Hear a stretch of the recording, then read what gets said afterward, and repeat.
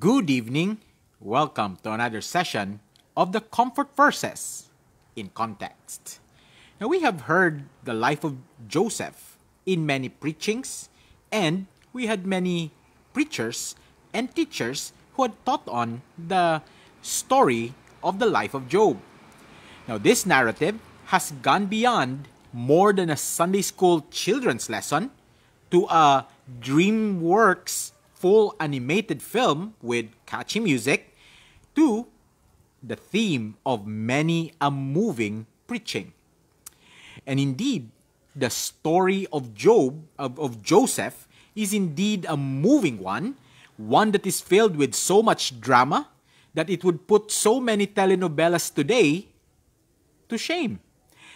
It's full of twists and turns, and it has a gut-wrenching twist and a tear-jerking reveal in the end that would leave the reader or the listener at the edge of their seats. But it is something more. Now, we have to remember that the story of the life of Joseph is written by Moses, who is a spokesperson for Israel, and he is showing Israel in their dispensation the foundational history of the nation of God. It's a Genesis, so to speak. As such, it shows basically the providence of God in His preservation of Israel in keeping with His promises in the Abrahamic covenant. Now, it is showing also the presence of God as He communicated His word, His will, and His way to the patriarchs of Israel as they moved along in their history. Now, if we follow this sense, it would come to no surprise that the life of Joseph begins, as it should, in Genesis chapter 37, verses 1 to 4. Now, that's the passage we're going to look at tonight, and let us read that passage, Genesis 37, verses 1 to 4, and we would read how the story of the life of Joseph would begin. It says, "And Jacob dwelt in the land wherein his father was a stranger in the land of Canaan. These are the generations of Jacob.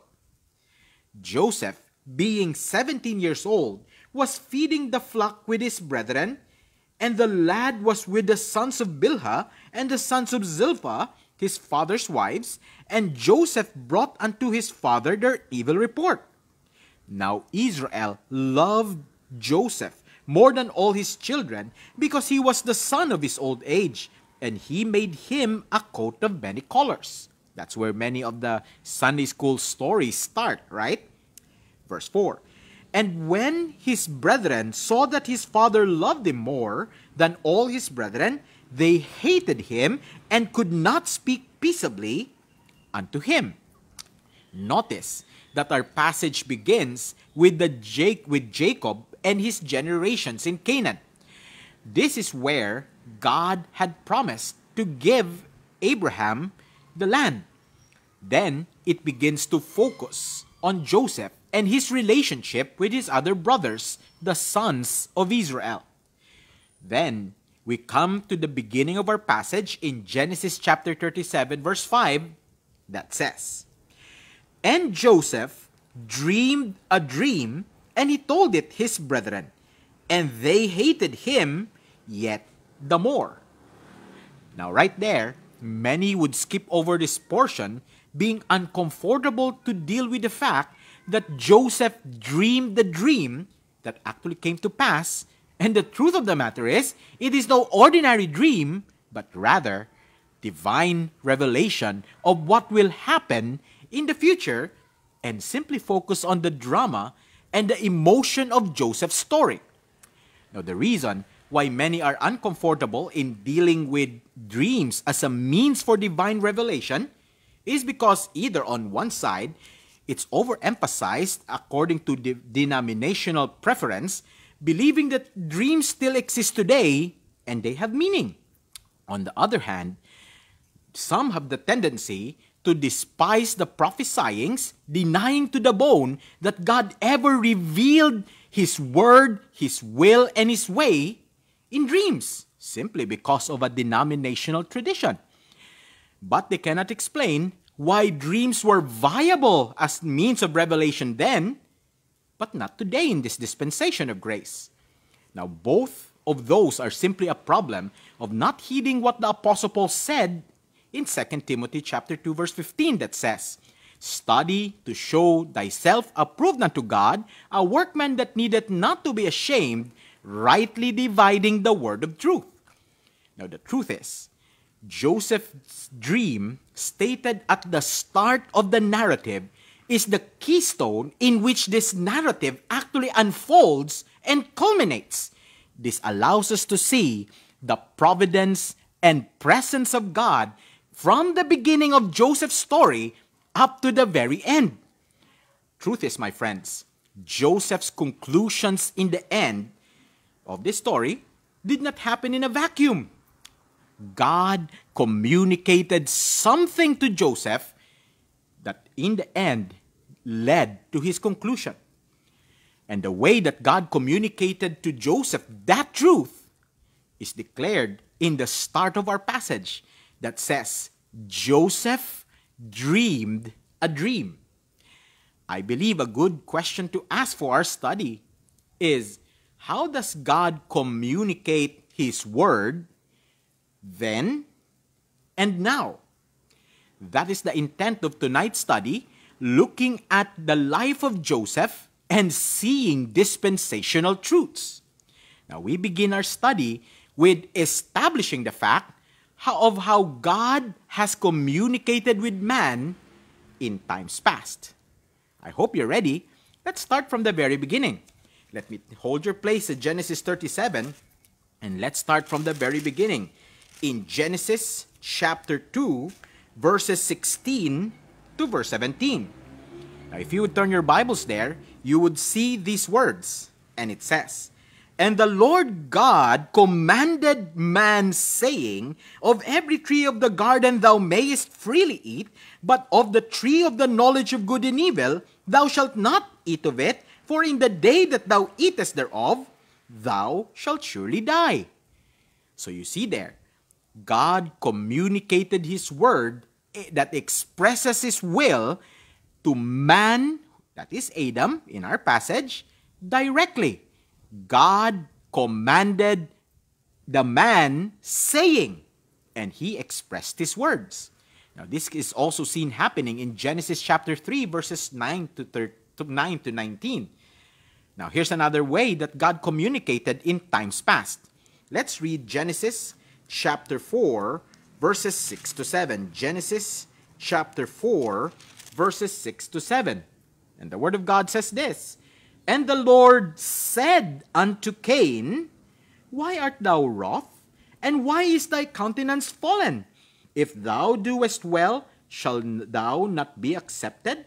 And if thou doest not well, sin lieth at the door, and unto thee at the door, and unto thee shall be his desire, and thou shalt rule over him." See? We see that in this time, God talked directly to Cain. That's what our passage says. The Lord said unto Cain. Next, let's turn to Genesis chapter 6, verse 9 to 13. Genesis chapter 6, verse 13 up to verse 14. Genesis chapter 6, verse 13 up to verse 14. Genesis chapter 6, verse 13 to 14, and it says, "And God said unto Noah, The end of all flesh is come before me, for the earth is filled with violence through them, and behold, I will destroy them with the earth." See? God communicated His Word, His will, and what He wants to do, showing Noah how to build the ark, and that happened directly. You see? It happens directly. God communicated His Word, His will, and His way to specific spokespersons directly. Okay. Now, you would observe that the structure of Genesis flows going from general to specific. It started in Genesis chapter 1 with creation as a whole, and then it deals with man. With man, it began with Adam, it moved to Seth, to Noah. This time, we go to how God communicated to Abraham. Then, he was called Abram. Let's turn to Genesis chapter 12. Genesis chapter 12, and let me read to you verses 1 to 3. And the word of God says this: Now the Lord had said unto Abram, Get thee out of thy country, and from thy kindred, and from thy father's house, unto a land that I will show thee. And I will make of thee a great nation, and I will bless thee, and make thy name great, and thou shalt be a blessing. Very directly, we see how God communicated His word, especially His promise and call to Abram, directly. The Lord had said unto Abram. Now, there's more than just direct communication with Abraham, because he appeared to Abraham by a vision in Genesis 15 verse 1, as a theophany in Genesis chapter 18, and as the angel of the Lord in Genesis chapter 22. Now, here's another pattern that is observable in the book of Genesis. In connection to Abraham, we see connections with other people. This time, if you turn to Genesis chapter 16, verse 7, we would see this. Genesis chapter 16, verse number 7, it says, And the angel of the Lord found her by a fountain of water in the wilderness, by the fountain in the way of Shur, to Shur. And he said, Hagar, Sarai's maid, whence camest thou, and whither wilt thou go? And she said, I flee from the face of my mistress Sarai. So we see, in connection to Abram, God communicated by the angel of the Lord to Hagar directly. Did you notice? God speaks to man in these times directly. Now later on, we would see that this angel of the Lord would be the angel of God talking to Hagar. Now, let's see again another connection to Abraham. Let's turn to Genesis chapter 20, and let me read to you verses 3 to 4. Genesis chapter 20, verses 3 to 4, and we see this. But God came to Abimelech in a dream by night. Now, that's the first occurrence of God coming to a person in a dream, and Abimelech is not part of Abraham's seed nor part of the Abrahamic covenant. But in connection to Abraham, that's their strand. God came to Abimelech in a dream by night and said to him, Behold, thou art but a dead man, for the woman which thou hast taken, for she is a man's wife. Now, we see that in connection to Abraham, God dealt with Abimelech directly in a dream. God came in a dream and said directly to the person what he wants to say. Now, this marks the first occurrence of God communicating in a dream. So, mind the pattern of the connections, and you will see this manifest later on, especially in the story of Joseph. And maybe if you've known the story before, you're already making the connections. Hagar and Abimelech, God communicated to them in connection with Abraham. Now, let's move on. Let's turn to Genesis chapter 26, and let me read to you verses 2 to verse 3. Genesis 26, verses 2 to 3. Now, we see the progression of how God communicates, and so far God is communicating directly, either through a theophany. Now, we saw that God communicates with a vision and in a dream. Now, Genesis 26, verse 2 to 3, and we read, And the Lord appeared unto him and said, Go not down into Egypt, dwell in the land which I shall tell thee of. sojourn in the land, and I will be with thee, and will bless thee, for unto thee, unto thy, and unto thy seed, for unto thee and unto thy seed, I will give all these countries, and I will perform the oath which I swear unto Abraham thy father. Now, who is this he that the Lord appeared unto? Now, we need to just move one verse above, and you'll see that, and there was a famine in the land, beside the first famine that was in the days of Abraham. Now, this is the he. And Isaac went unto Abimelech, king of the Philistines, unto Gerar. So God appeared to Isaac, directly communicating his word. I hope that this pattern is beginning to stick.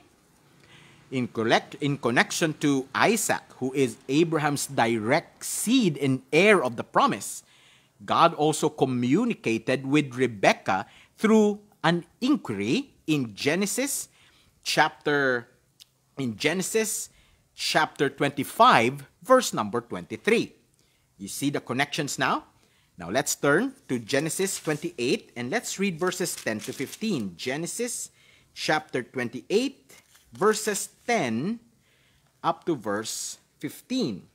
It says, "And Jacob went out from Beersheba and went toward Haran." This is the time when he was fleeing from his brother Esau. "And he lighted upon a certain place and tarried there all night, because the sun was set. And he took the stones of that place and put them for his pillows and lay down in that place to sleep." Sleeping, we see in verse 12, it says, "And he dreamed, and behold, a ladder set up on the earth, and the top of it reached to heaven, and behold, the angels of God ascending and descending on it." Verse 13, "And behold, the Lord stood above it and said, I am the Lord God of Abraham thy father, and the God of Isaac. The land whereon thou liest, to thee I will give it, and to thy seed." Now we see that Jacob got the word of God directly communicated in a dream. Now, by this time, you would realize that God occurring in a dream, God communicating in a dream, occurred already twice. And remember, Jacob was Joseph's father. Now, we would see more times that God communicated to Jacob, as he testified also with another dream, said Genesis chapter 31, verse 11 to 13, and with a theophany with the man that wrestled with him in Genesis 32, verse 24 to 30. And the Lord also communicated to Jacob directly in visions in Genesis 46, verses 1 to 4. Now, in relation to Jacob, we see in Genesis 31, verse 24, that God also communicated in a dream with someone else. Let's read Genesis chapter 31, and let's see verse number 24. Genesis 31, verse number 24.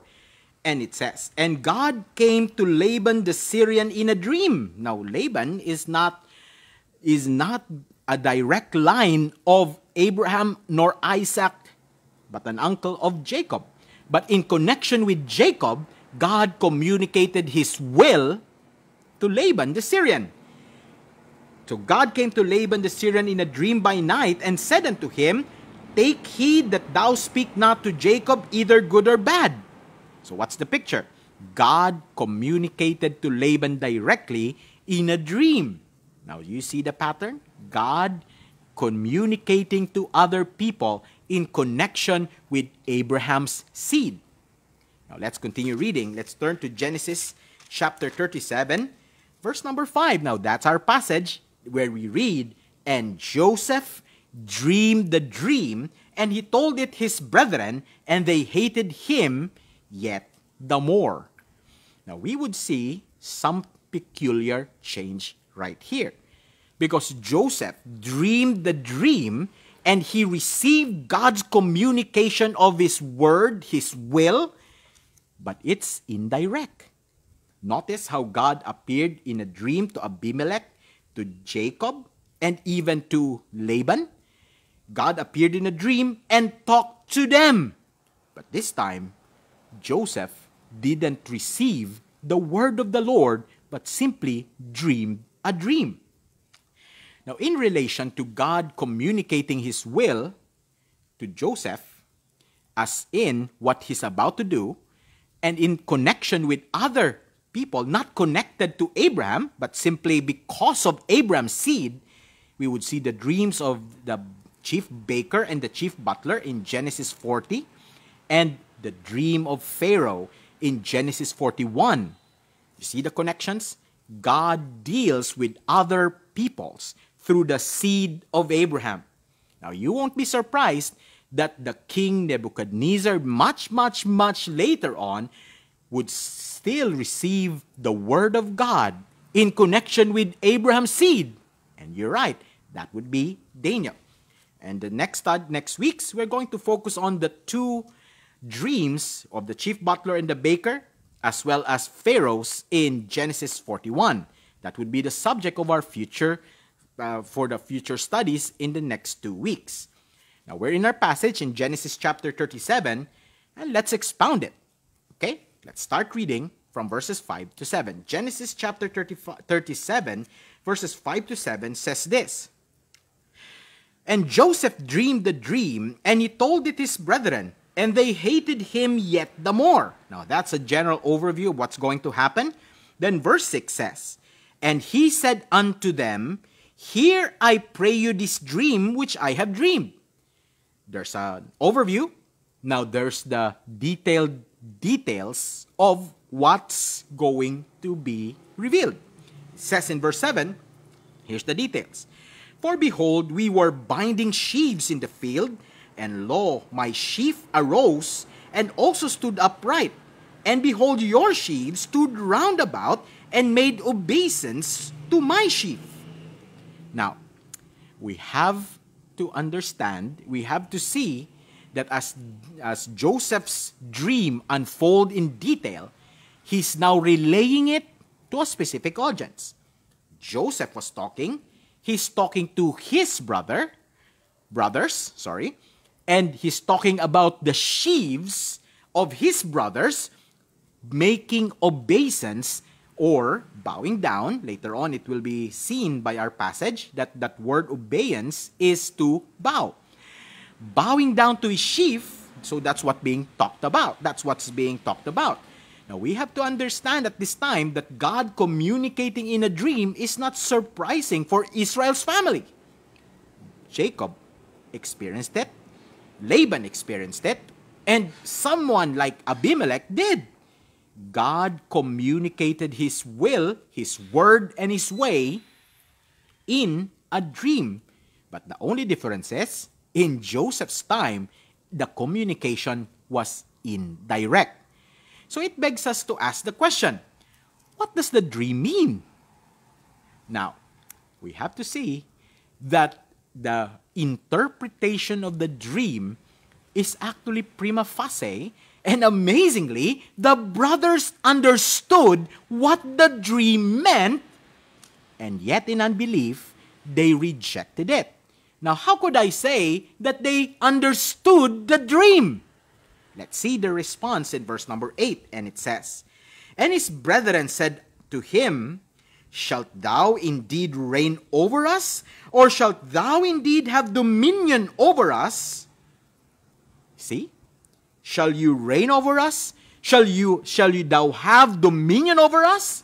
They understood of the sheaf making obeisance. They understood the dream of Joseph.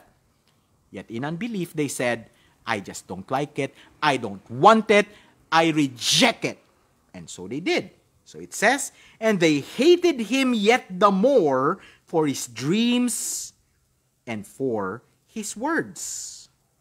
Now, my friends, listen carefully. Something that is of the Word of God, when you don't like it, doesn't make it go away. You see, in verse number 9, we read these words. And he dreamed yet another dream, and told it his brethren, and said, Behold, I have dreamed a dream more, and behold, the sun and the moon and the 11 stars made obeisance to me. That's the same dream as the sheaf. You see? And then verse 10, it says, it changes its audience, and he told it to his father and to his brethren. Same elements of the dream, the sheaves making obeisance to Joseph's sheaf, the sun, the moon, and the stars making obeisance to Joseph. So, same elements, the same point, make obeisance. He told it to his father, and how did Jacob respond? Jacob said, and his father rebuked him and said unto him, What is this dream that thou hast dreamed? Shall I and thy mother and thy brethren indeed come to bow down ourselves to thee on the earth?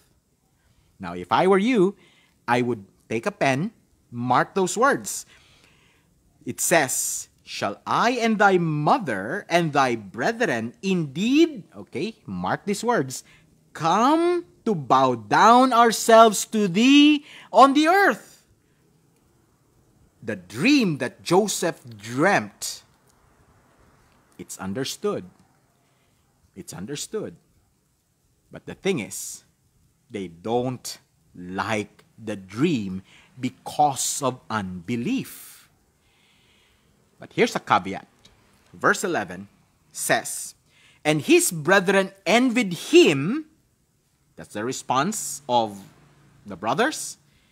But take a note of this. But his father observed the saying. Now, Jacob observed the saying because he himself had been communicated to by God in dreams. Now, here's something more to consider.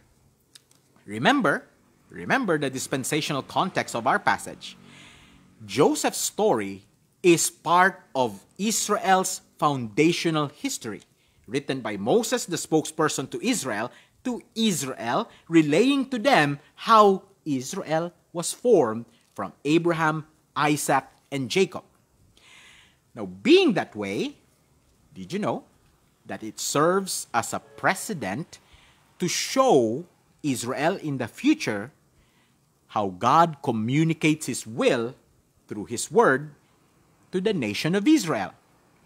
Now, we would see a guide that God tells Moses to tell Israel regarding prophets and those who dream dreams. Now, let's turn to that. Numbers chapter 12, verse number 6. Numbers chapter 12, verse number 6. Now, this is the nation of Israel, and they're already formed, and they moved out of the land of Egypt. Yet God is solidifying His dealing with that nation. And Numbers chapter 12, verse number 6, this is what God said about prophets and dreamers of dream. It says, And He said, Hear now my words, if there be a prophet among you, I, the Lord, will make myself known unto him in a vision, and will speak unto him in a dream. You see, God is talking to the nation of Israel, defending Moses from the charge of Miriam and Aaron.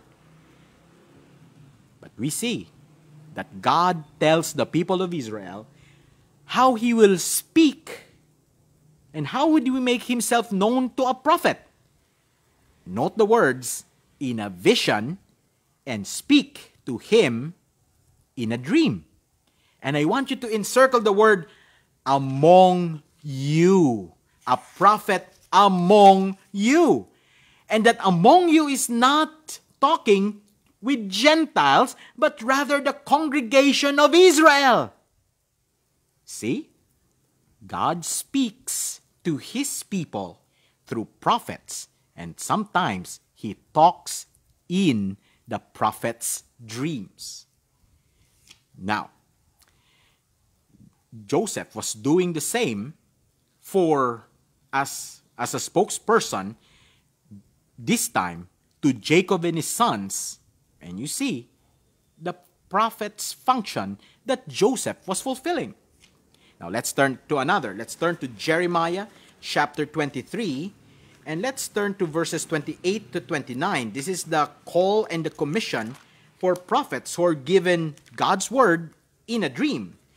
Jeremiah chapter 23, and let me turn to verses 28 to 29. Genesis chapter 23, verses 28 to 29, which says this: The prophet that hath a dream, you see that? The prophet that hath a dream, let him tell a dream, and he that hath my word, let him speak my word faithfully.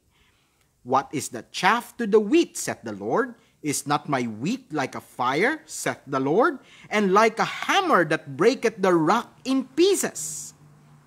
So you see, God's words is delivered by the prophet by telling the dream that God has given him. That, my friends, is exactly what Joseph did.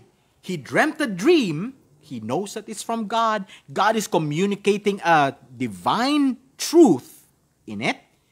So he tells his brethren, because he is the spokesperson of God to them at the time. I hope you're seeing the connection. It's there, right? Now, if one to whom God would communicate his word in dreams is a prophet, then do you remember what's the test of a prophet? Whether he has indeed the words of God?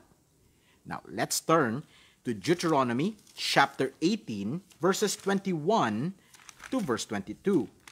Deuteronomy chapter 18, verses 21 to 22. Now, you would notice that this is how God deals with the nation of Israel, with signs, with wonders. You'll see here later on that the Jews require a sign. But we'll talk about that maybe next week or the next week. But here's the guide for the prophets. Deuteronomy chapter 18, verses 21 to 22. And this will show whether that prophet indeed has the word of God. Deuteronomy chapter 18, verses 21 to 22 says this: And if thou say in thine heart, how shall we know the word which the Lord had not spoken? Now that's a good thing. That's the same question we're asking, right? Verse 22, here's God's answer. When a prophet speaketh in the name of the Lord, God stopped speaking through Moses, if the thing follow not, nor come to pass, that is the thing which the Lord hath not spoken. But the prophet hath spoken it presumptuously, thou shalt not be afraid of him. So what's the test? Whether the prophet indeed has the word of the Lord. One word: fulfillment of what he says. Let's see if Joseph passes the test. Let's turn to Genesis and let's read verses 41. Genesis 41. Let's see if Joseph passes the test. Verses 42 to 43. Now this is actually fast forward. Bear in mind the key word. The vision, the dream that Joseph had is that the sheaves, the sun, the moon, and the stars were making obeisance. Joseph said, should we bow down before you? The brother said, should you reign over us? Should you have dominion over us? Mind those words. Okay? Now remember that Genesis 41 verse 42 to 43 occurs after all the twists and the turns in Joseph's life. We know the story, right? He was sold as a slave. He was brought to Egypt. He was promoted in Potiphar's house. Yet he was accused falsely by Potiphar's wife and he was thrown to jail. He was forgotten by the butler. But then, Pharaoh had a dream. Joseph interpreted the dream by God's enablement. And this time, Joseph was promoted. After all the twists and the turns, this is what Genesis 41, 42 to 43 says. It says, And Pharaoh took off his ring upon his hand and put it upon Joseph's hand, and arrayed him in vestures of fine linen, and put a gold chain about his neck. And he made him to ride in the second chariot which he had, and they cried before him. Now, mind the words. Mark it, if you will. It says, bow the knee. Bow the knee. And he made him ruler over all the land of Egypt. Wow. Wow. Joseph is heralded by Pharaoh's servants. Bow the knee, and he was made ruler over all the land of Egypt.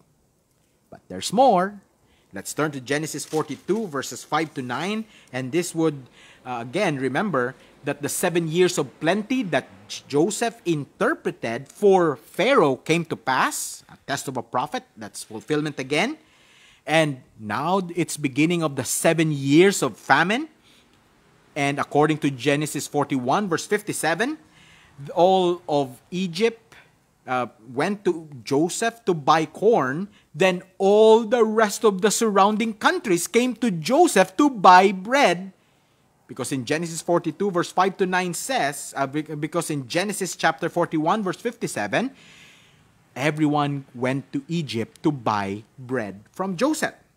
Now that news that there's bread in Egypt came to Israel in Canaan. So he sends his sons to buy food in Egypt. Guess who met them there? Let's read Genesis 42 and let's read verses 5 to verse 9. It says, and the sons of Israel came to buy corn among those that came, for the famine was in the land of Canaan. And Joseph was governor over the land, and he it was that sold to all the people of the land. Joseph's there. And we read, and Joseph's brethren came. You have your Bibles with you? What happened? It says, Joseph's brethren came and bowed themselves before him with their faces to the earth. Wow! That's fulfillment of what Joseph was given by God of. And it's fulfilled to the detail. Wow! And Joseph saw, verse 7, and Joseph saw his brethren, and he knew them, but made himself strange unto them. And he spake roughly unto them, and he said unto them, whence come ye? And they said, from the land of Canaan to buy food. Joseph recognizes his brothers, but his brothers didn't know him. Verse 8, and Joseph knew his brethren, but they knew him not. Now, verse 9 is something that we can encircle, underline, mark, and with letters it says, and Joseph remembered the dreams which he dreamed of them, and said unto them, ye are spies to see the nakedness of the land, ye are come. That, my friends, is clearly and undoubtedly the word of the Lord in a dream through Joseph being fulfilled to the letter. But hold on. There's one more test. One more test. One more test for the prophets of Israel, especially those who dream dreams. Let's turn again to Deuteronomy chapter 13, verses 1 to 3. Deuteronomy chapter 13. And let me read to you verses 1 to verse 3. And the word of God says this, if there arise among you a prophet or a dreamer of dreams, and he giveth thee a sign or a wonder, and the sign or the wonder come to pass, whereof he spake unto thee, saying, you see, the prophet presents a dream, it comes to pass. He presents a prophecy, it comes to pass. But here's a test of message. Here's a test of message. Saying, let us go after other gods which thou hast not known, and let us serve them. Thou shalt not hearken unto the words of that prophet or that dreamer of dreams, for the Lord your God proveth you to know whether ye love the Lord your God with all your heart and with all your soul. And ye shall walk after the Lord your God and fear him and keep his commandments. And keep his commandments. You see? And keep his commandments and obey his voice, and ye shall serve him and cleave unto him. The test of message is there. It's not enough that the word that the prophet spoke came to pass, but the message, the prophet is to point Israel to God's working, causing Israel to love God and to obey his commandments. So here's a good question. Does Joseph's message in the declaration of his dream and its fulfillment, does it point to God and causes his brethren to love God? Let's find out. Let's turn to Genesis chapter 45, verses 5 to 8. Genesis chapter 45, verses 5 to verse 8. Now this again, remember, we are skipping some of the narrative events. Bear in mind that this passage is after the grand reveal. Jacob's sons, Israel's sons, came back to Egypt a second time with Benjamin this time. There's a plot twist and a series of tests to prove the brothers' faith. And this is the time when Joseph revealed himself as Joseph, their brother. Now here's the message that the dreams of Joseph fulfilled is actually declaring. Genesis chapter 45, and let me read verses 5 to verse 8, that says, Now therefore be not grieved nor angry with yourselves that ye sold me hither. Now mark these words. For God did send me before you to preserve life. Points to God. For these 2 years hath the famine been in the land, and yet there are 5 years, in the which there shall neither be earing nor harvest. And God sent me before you to preserve you a posterity in the earth, and to save your lives by a great deliverance. So now, verse 8, it was not you that sent me hither, but God. And he hath made me a father to Pharaoh, and lord over of all his house, and a ruler throughout all the land of Egypt. You see? That's the message. That's the dream. Those are the sheaves of the brethren bowing down. That's the sun and the moon and the stars bowing down to Joseph, making obeisance to him. All of this is God sending him before them to preserve a life. And it seems the brothers are slow to believe that Joseph is not planning any revenge on them, because we read in Genesis chapter 50 verse 19. Let's turn again to that. Genesis chapter 50 verse 19 to 20. That would be the last chapter of the book of Genesis. Genesis chapter 50, and let's read verses 19 to verse 20.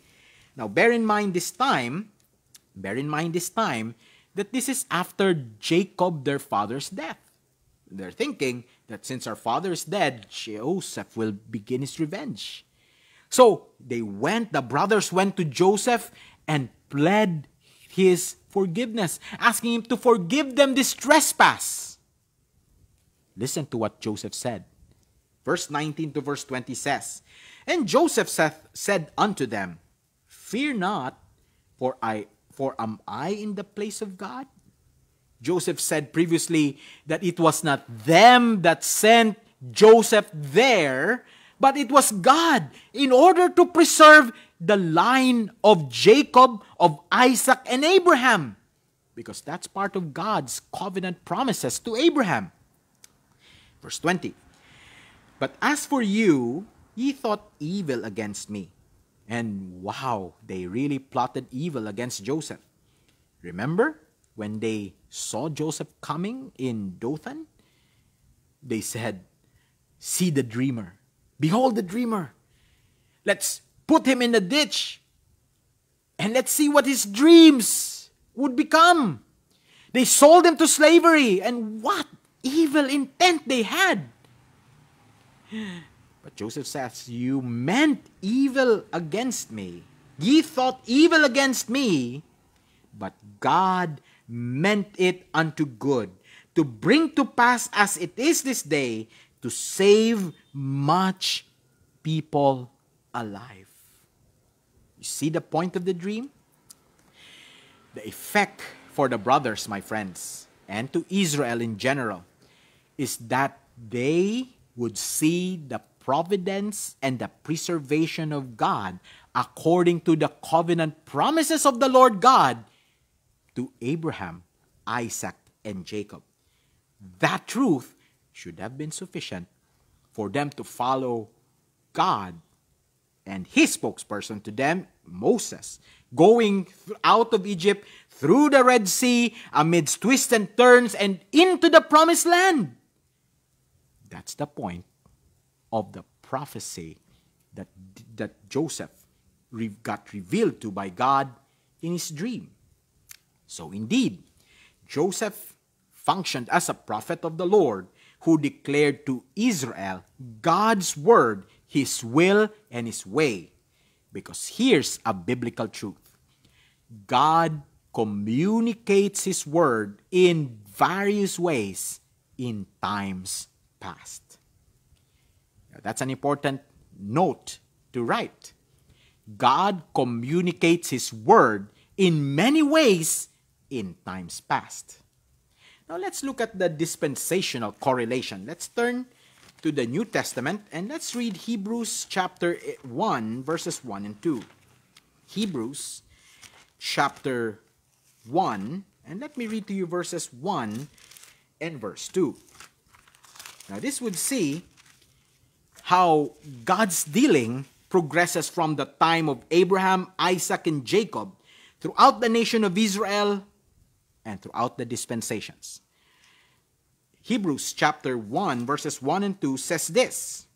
It says, "God, who at sundry times and in diverse manners spake in," now mind the word, "in time past unto the fathers by the prophets." In times past, God spoke in sundry times and in diverse manners. Remember our walkthrough in the book of Genesis, where God communicated directly in dreams, in visions, in theophanies. You see that? Diverse manners, sundry times. In times past, unto the fathers by the prophets. Now here's an important truth. Verse 2. "Hath in these last days spoken unto us by His Son, whom He hath appointed heir of all things, by whom also He made the worlds." Now mark the words "last days," because following the dispensational setting of the book of Hebrews, it would pertain in one way to the last days of Israel, where God had spoken to His people. You have to remember that the "us" here in verse 2, "in these last days has spoken unto us," those word "us," would not include Gentiles.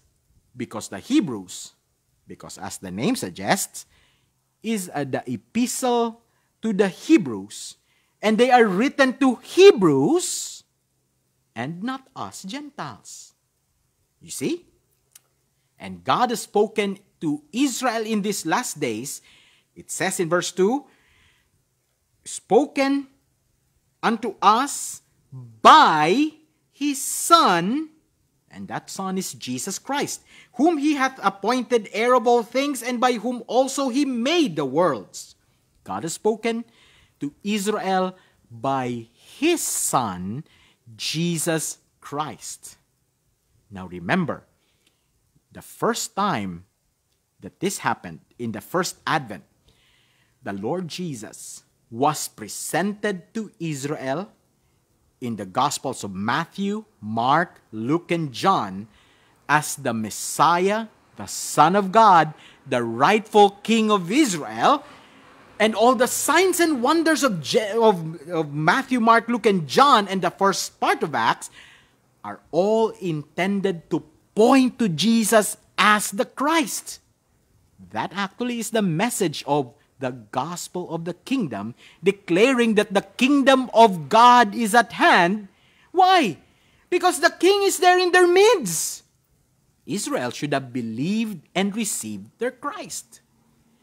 Now let's turn to Acts chapter 2, and we'll see how God had spoken to his people Israel by his Son as heralded by his apostles. Acts chapter 2. And let me read to you verses 22 to 23. And mind the words, okay? Verse 22 says, "Ye men of Israel." If you're ever wondering who Peter was talking to in Acts chapter 2 in Pentecost, it's very clear here. "Ye men of Israel, hear these words. Jesus of Nazareth, a man approved of God among you by miracles and wonders and signs, which God did by him in the midst of you, and ye yourselves also know." So you see, the point of the signs and the wonders, the miracles, and everything that happened in the Gospels of Matthew, Mark, Luke, and John, it has only one intent. It is to show that Jesus is the Christ. But did Israel believe? Verse 23 says, "Him being delivered by the determinate counsel and foreknowledge of God." That part sounds good. Everything that happened, the presentation of Jesus as the Christ with signs and wonders, miracles approved of God, showing the approval of God, it's all part of God's predeterminate counsel and foreknowledge. It's like God had spoken to us, unto us in these last days by his Son. You see? But how did Israel respond? We continue reading and it says, "Ye," that's referring to Israel, "ye have taken and by wicked hands have crucified and slain." God spoke to Israel by his Son. He approved the Son with signs and wonders and miracles. Israel takes the Son, crucifies him. Verse 24, "Whom God hath raised up, having loosed the pains of death, because it was not possible that he should be holden of it." Now let's move on to Acts chapter 2, verse number 36, to see the conclusion of Peter's preaching in Pentecost. And we would see, verse 36, he says, verse 36, "Therefore," and here's the word again, "let all the house of Israel know assuredly." What's the point? The miracles, the signs, the wonders, the crucifixion and the resurrection of Jesus Christ for Israel. It says that God hath made that same Jesus whom ye have crucified both Lord and Christ. That, my friends, is the declaration of Peter. It doesn't declare that the death of Christ was for their sins. The death of Christ was because of Israel's sin of rejecting their Messiah. It's different. Look at your Bibles. Because it's clearly written there. The death of Christ by Israel's hand is a proof of their rejection, and the resurrection of Jesus Christ is the proof that God has made him both Lord and Christ. This is the gospel of the kingdom, and it presents who Jesus is to Israel, being the Christ. So when the Messiah is now presented to Israel, that Jesus is the Christ, what's the rational response? Don't let your doctrine, don't let your tradition answer that for you. But let's look at verse 37, because the rational response would be the response of the audience in verse 37 that says, Now when they heard this, now who is this today? This would be the house of Israel. These are the men of Israel. These are the audience of Peter. And when they heard this, they were pricked in their heart and said unto Peter and to the rest of the apostles, Men and brethren, mark your Bibles, it says, what shall we do? What shall we do, he says. Behold the Christ you crucified, Peter says to Israel. How is Israel to respond? Don't let tradition blind you. Don't let your cognition be dissonant in seeing what the scripture says.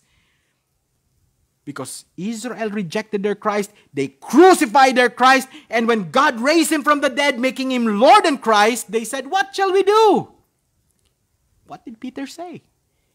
Did Peter say, you believe in the Lord Jesus Christ? Is that what Peter said?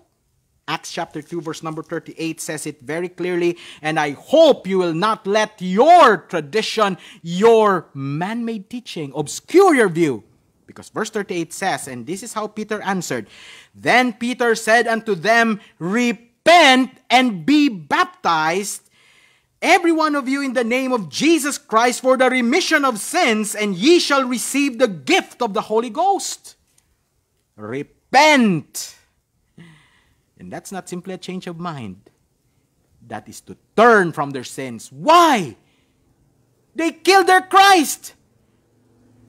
That's the logical response. What shall we do? Peter says, repent. Repent. And be baptized. Repent and be baptized are works. That is clearly different from our dispensation, right? That's clearly different. If you would say na, no, this means you repent and then later on because you've already believed you can be baptized, you are twisting the scriptures from what is saying. From what is saying. See carefully. This is a different time with different spokespersons. And this is talking to Israel. There's no Gentiles here. Maybe you said, oh, the nations, because they're from the nations, they're Gentiles. No, those are Jews that are scattered and were in the nations coming back to Israel to observe a Jewish feast. Clearly different. Clearly different, right? But did you know that the same Hebrews 1:2 that says, in these last days has spoken to us by His Son, in this dispensation of grace, God has also spoken to us by His Son. Because did you know that the gospel of the kingdom preached by the apostles to Israel shares the same foundation as the gospel of the grace of God preached by the apostle Paul, the apostle to the Gentiles? It has the same foundation. Because in 1 Corinthians chapter 3 verse 11, the apostle Paul clearly said, For other foundation can no man lay than that is laid, which is Jesus Christ. In the dispensation of the law, in the gospel of the kingdom, it presents who Jesus is, being the Christ. But how about the gospel of the grace of God? Let's see for ourselves. And again, my prayer for you is don't let your tradition obscure what the scripture clearly says. 1 Corinthians chapter 15 verse 1 to 4, and please consider what we say. The Lord give you understanding to hear these words. Let's read. Moreover, brethren, I declare unto you the gospel. That can't be clearer than that. You can say that this is not a gospel passage. This is the gospel, which says, which I, that would be the Apostle Paul, preached unto you, which also ye have received, and wherein ye stand. Apostle Paul is preaching this gospel, and verse 2 is very important. Don't unsee this. It says, by which also ye are saved, if ye keep in memory what I preach unto you, unless ye have believed in vain. This, my friends, is the gospel that saves in this dispensation today. The gospel that the apostle Paul preached, the gospel which the Corinthians received, the gospel which the church, the body of Christ, received, by which also ye are saved. What's this gospel? Verse 3, for I delivered unto you first of all that which I also received, how that Christ. Shared foundation, right? In the gospel of the kingdom, it presents who Jesus is, being the Christ. In the gospel of the grace of God, this is Jesus Christ, but there's more. It presents who Jesus is, and it says, how that Christ died for our sins according to the scriptures, and that he was buried, and that he rose again the third day according to the scriptures.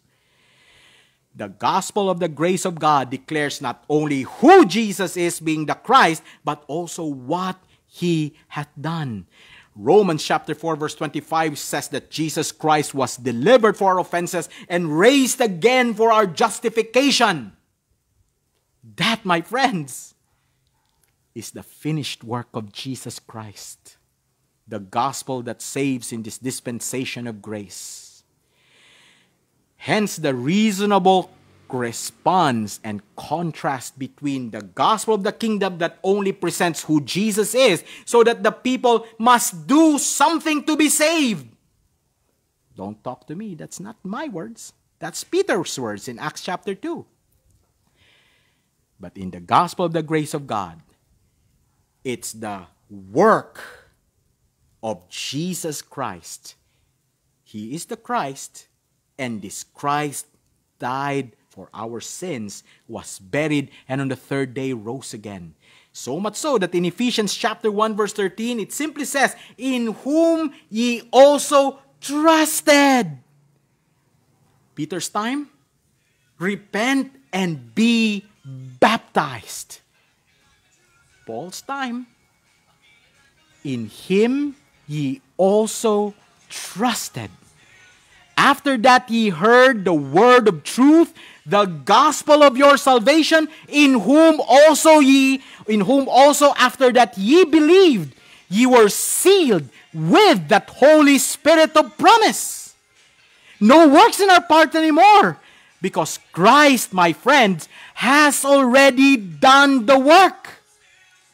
And because it was Christ's work, we read also in Galatians 2:16, knowing that a man is not justified by the works of the law, but by the faith of Jesus Christ. Even we have believed in Jesus Christ, that we might be justified by the faith of Jesus Christ, and not by the works of the law. For by the works of the law shall no flesh be justified. Now that's something. I hope you heard that. We are justified by the faith of Jesus Christ. It's Christ's finished work. It's Christ's faith that justifies.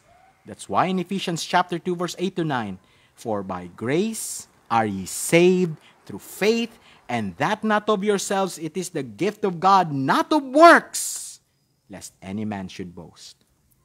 My friends, we in this dispensation of grace are saved eternally and justified absolutely by the faith and the finished work of Jesus Christ.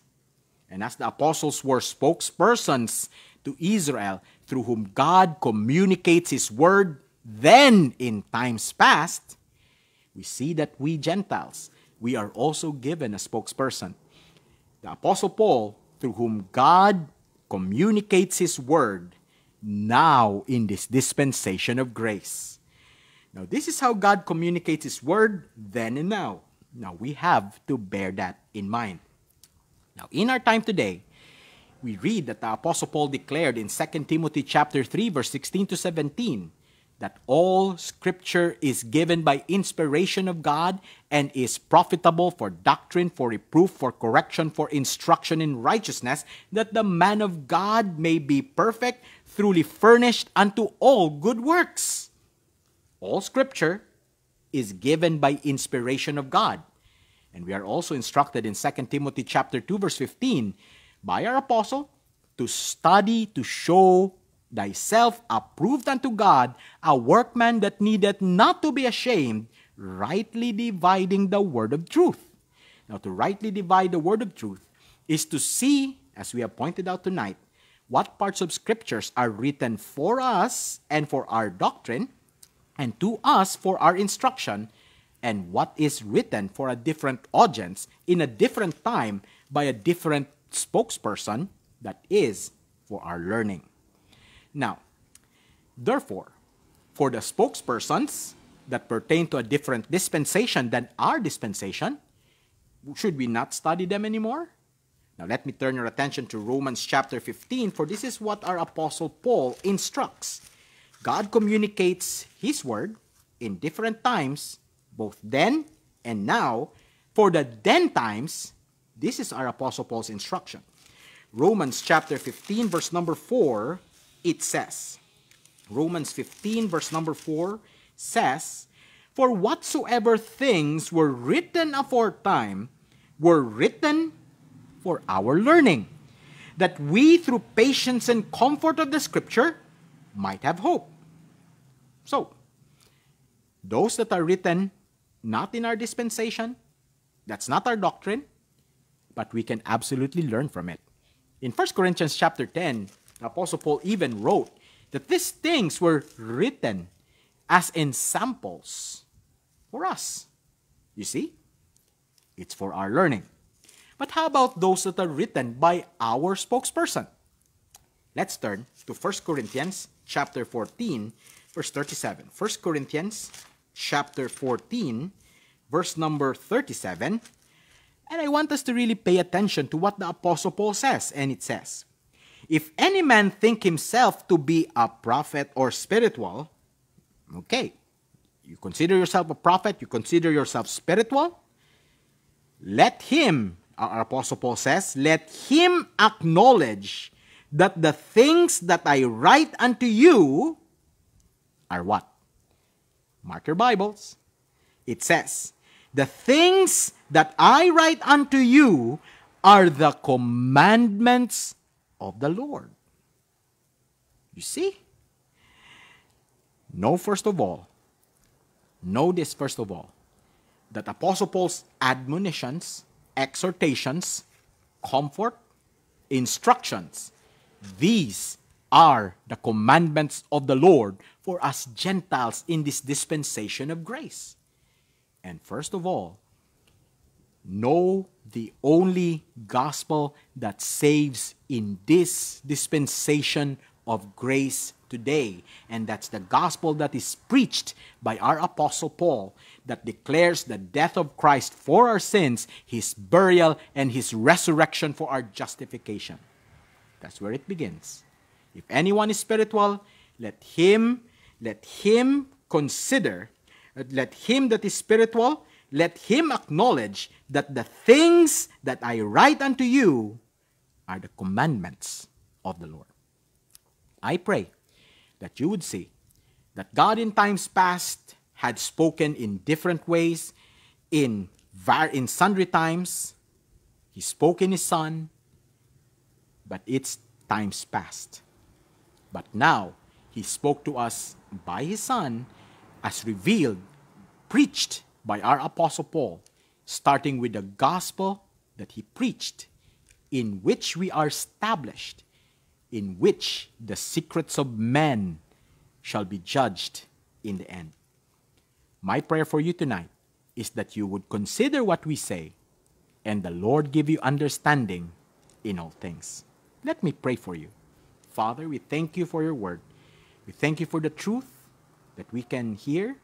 And I pray, Father God, that we would see your word for us today, declared by your Apostle Paul, declared to us, that we may know, number one, how to be saved by the gospel that he preached, and know how we ought to live and please God by the instructions that he gave. Pray, Father God, for the people that are listening, that they would hear you, that the spirit of wisdom and revelation would enlighten them unto all truth. Pray that these things will simply burn in their hearts in Jesus' name. Amen and amen. So thank you very much for listening. We hope to catch you in our future broadcasts on Monday. We pray that we can broadcast another session of the precepts from the Proverbs. And next Saturday, we hope to see you again sa Comfort Verses as we look at the dispensational truths from the life of Joseph, and we'll see how we understand God's words then and now. On Thursdays, we have the online Bible study in the book of 1 Thessalonians. So thank you very much for listening, my friends. The Lord bless you.